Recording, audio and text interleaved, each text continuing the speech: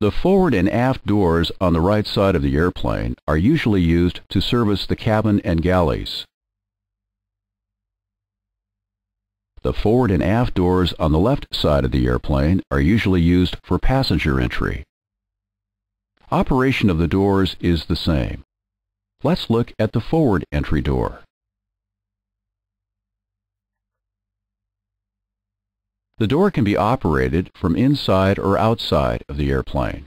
Pull this handle outward and turn it to open the door. Open the door. As the door unlatches, pressure gates open to equalize cabin and ambient pressure. The door is pulled to the full open position against the airplane body. The door is held open by a latch on the top hinge. The latch is released to close the door. When the door is latched closed, the pressure gates seal the door.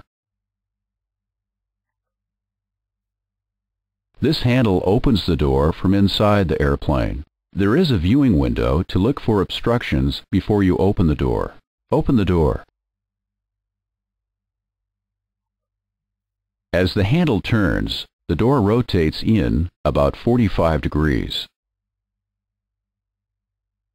The door is pushed out until it latches in the full open position. The latch is released and the door is pulled in to the 45-degree position. The handle is turned to seal and latch the door.